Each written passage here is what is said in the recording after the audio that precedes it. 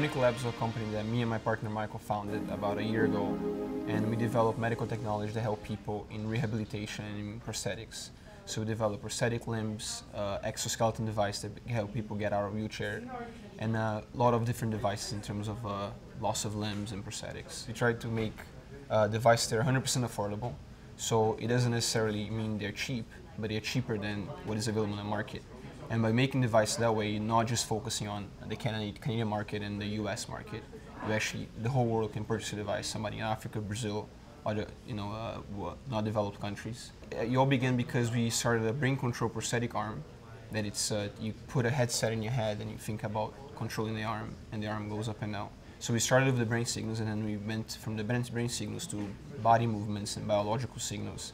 And with those signals, we can make people get out of the wheelchair using exoskeleton devices and different robotic devices. So it really is the merging of man and machine to create new tools. Yeah, it's definitely the augmentation, what they say it. It's if you have a limb or a loss of a limb or something that's slack on you, use a mechanical device, electronic device, together with your body to power that motion that was left over, the motion that you no longer have. So it's the interfacing of both. The prosthetic arm, it's something for if you lost your entire arm, because there's a lot of different prosthetics on the market, but they're all focused for partial amputation.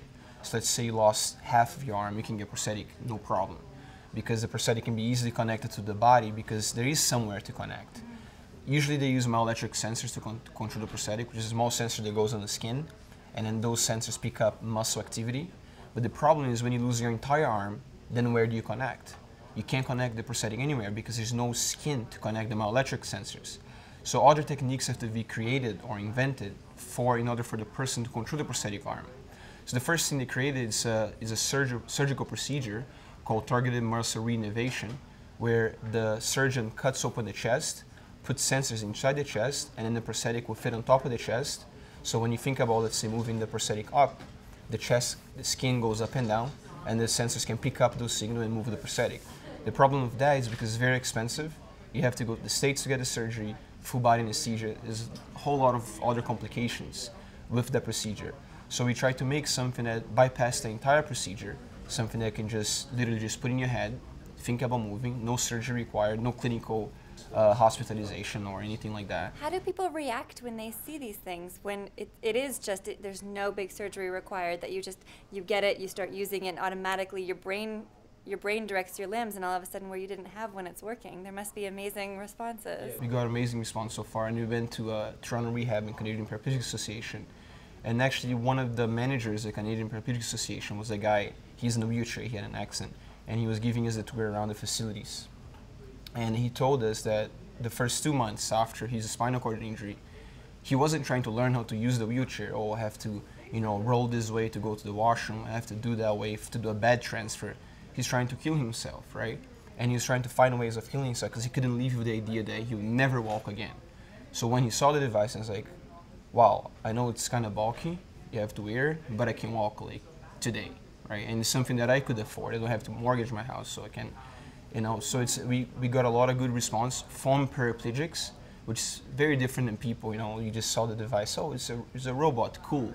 Right? But when you get the response from paraplegics that somebody's sitting in the wheelchair and they're going to use your device, it's a much better feel. We hear a lot about man and machine merging into one as our technologies become smaller and more powerful, and obviously what you guys are doing is an amazing example of this. So a lot of things came up in the last 20 years, and I think one of the most common things is titanium plates. And everything that happens in your body, you break a bone, they put a titanium plate. You have a problem in your jaw, they put a titanium plate. And then what happens, the metal is it's biocompatible. You can put anywhere in your body, and it's not going to oxidize or degrade or anything like that. If you really think about it, a robot in a manufacturing plant, building cars, that's all metal. But if you put some skin in the robot or something that's biological like a camera, then it's a man and robot interface, right? So a person with a metal plate is technically half robot, half human, right? And I think that will continue to increase. And it's because people are looking for longer lifetime and to do more activities or different things that they can't do because of an accident or something like that. So I think they're always looking for something that improves their quality of life. The biggest dangers of that is how far people will go in terms of like changing organs and changing their limbs to get better limbs, so augmented limbs. So I think when people start cutting their arms to get a prosthetic arm because it works better for them, I think that's a little problematic there, because then you're going to have more robot than human. Right. And then you're going to be exchanging limbs, artificial eyes. Instead of having your eyes, you're going to have 1080p cameras instead of your real eyes, right? So you start getting an advantage, right? Especially in sports, if you put a faster leg, you can run faster. So there's a lot of benefits, but it can be very dangerous in the future as well. So how do you see technology changing us as a species as a whole? I think technology and human beings they're destroying evolution, right? You can't really say that we are helping, because evolution is a natural process. It's not a science, not a theory, it's a fact. So, you know, it chooses the one that's stronger and more suitable for passing the genes to the offspring. And it's once the human beings go there and they put a machine, you destroy evolution.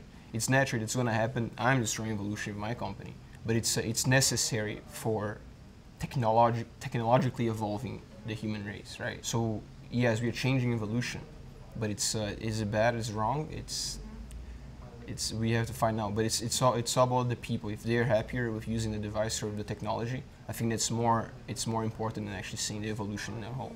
It's the same thing when you see an old movie in the TV, and you see these people playing soccer in the street, and there's no video games, there's no color TV, and like, oh, how could they leave, right? There's no computers, no texting, right? But the transition is so smooth that you don't really realize, oh Jesus, I have something in my hand that's a robot, right?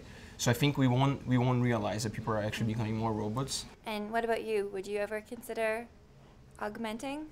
I'll probably consider artificial organs, because it's one of the projects that we have. Probably there's 140,000 people in the U.S. dying every single year on the waiting list for let's say a lung transplant, right? And a lot of people are dying for no reason, because there is technology enough to build artificial organs. So I'll consider that.